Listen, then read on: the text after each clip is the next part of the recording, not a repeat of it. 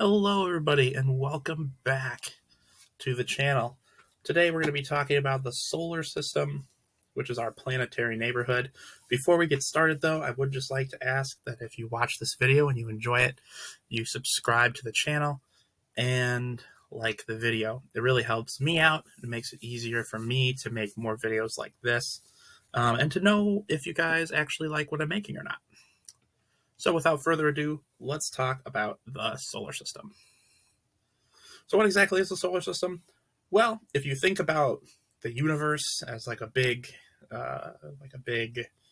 state, maybe like a state in the United States, okay, a solar system is kind of like the neighborhood our planet is in. Solar systems often have stars at the center of them, like ours do, and solar systems are officially all of the celestial objects that surround a star bound by gravity. So anything that's not pulled by our sun's gravity is not a part of our solar system. So here's kind of a nice look at what our solar system looks like. We've got the sun all the way over here on the left, and then as we move out, we've got Mercury and Venus, Earth, Mars, Jupiter, Saturn, Uranus, and Neptune. As you notice, Pluto is not included on this picture. Pluto is no longer designated as a planet. It turns out it's too small, and it also does not fit the newer criteria of what makes a planet. I think we were just really excited that we found something out there that we could see, and so we immediately named it a planet, but it really kind of fits more into the dwarf planet category that we have for smaller celestial bodies. So it has been revised down to a dwarf planet. But don't worry, we still love Pluto regardless. Let's talk about each one of the planets and kind of a few facts about them. The first planet in our solar system is Mercury, and it's the closest planet to the sun. It's also the smallest planet in our solar system. Mercury's temperature fluctuates wildly, with the temperature being as low as negative 280 degrees Fahrenheit at night and over 800 degrees Fahrenheit in the day. We have sent 2 spacecraft to Mercury to kind of see what was going on there. And this is a really high resolution image of Mercury that we've gotten from one of our super fancy telescopes. Venus is the second planet in the solar system, and it has an atmosphere of uncontrolled greenhouse gases. Due to the thick atmosphere, a storm has raged on this planet for ages, and the temperature is higher than that of Mercury, even though it's further away from the sun. So as you can see here, we can't actually see the surface of the planet. This is all cloud cover because the atmosphere is so thick, all of the heat gets trapped in Venus. So it's just continuously getting hotter and hotter, which is kind of scary if you think about it. This is potentially what the Earth could look like if we continue to let our greenhouse gas emissions rise and rise and rise. The Earth is our planet, and it's the third one in the solar system. Our planet is covered in water, and it supports life thanks to our atmosphere and the abundant amount of water. Right, all of our life on our planet is water and carbon based. Earth has a relatively stable temperature range and a seasonal cycle thanks to the tilt of its axis. The Earth was formed about 4.5 billion years ago. The moon is the only moon our planet has, and it's made up of the remnants of Earth's creation and several large meteor collisions. So basically, it's just like a chunk of rock that didn't quite make it into the final Earth. The moon is the largest moon relative to planet size in the solar system, so it's the biggest moon compared to the planet it orbits. Most moons in our solar system are very tiny compared to the planets that they orbit around. This one is relatively large in comparison. Because of that, the moon has had a very large impact on the development of life on Earth because it has tidal interactions. It has so much gravity that it influences our planet instead of just being kind of a one-way gravitational street. Mars is the fourth planet in the solar system, and it's the last on the inner part of the solar system. Mars has a very thin atmosphere and is home to the largest volcano in the solar system. Mars has been explored by human spacecraft by several rovers, and there are more coming in the 2020s. So we've been doing a lot of research into Mars and all the different parts of it. In between Mars and the next planet of our solar system is something called the asteroid belt. The asteroid belt contains thousands of smaller, irregularly shaped celestial bodies that are much smaller than planets, and this belt is most likely just leftover pieces from the creation of our solar system that never got turned into anything. So it's just basically this big belt of rock chunks that's in between Mars and Jupiter. Jupiter is the largest planet in our solar system, and it's the first of the gas giants. All the planets after Mars are actually made mostly of gas. There's not really a solid surface. The large red spot on Jupiter's surface is a hurricane that has continuously stormed for over 1,000 years. Jupiter has many moons, including Titan, and that's a moon where there's liquid gasoline that flows on the planet instead of water, which is pretty interesting, I think.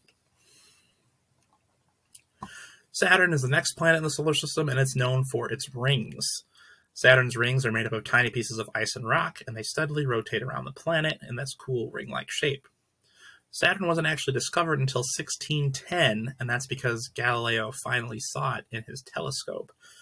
So this is a planet that's far enough away that we can't see it just with the naked eye.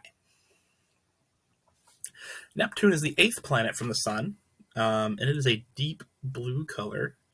Neptune is considered 8th planet. No, it's the 7th planet. 4, 5, 6. I miscounted. It's the 7th planet. That's my bad. Neptune is considered an ice giant, and it's composed mostly of gases and liquids. On average, the temperature on Neptune is negative 360 degrees Fahrenheit, so it's very cold there. And Neptune's atmosphere is mostly hydrogen and helium, so some of the two most basic gases in our universe. And then finally, our last planet is Uranus. Uranus is the other ice giant and the last planet in our solar system. Like Neptune, it's composed mostly of liquids and gases like water, methane, and ammonia. And there are 27 different moons that circle Uranus. Uranus was not discovered until 1781 by William Herschel. Once again, right, we needed a more powerful telescope to see that far. There are, of course, other dwarf planets out there beyond Uranus, like Pluto.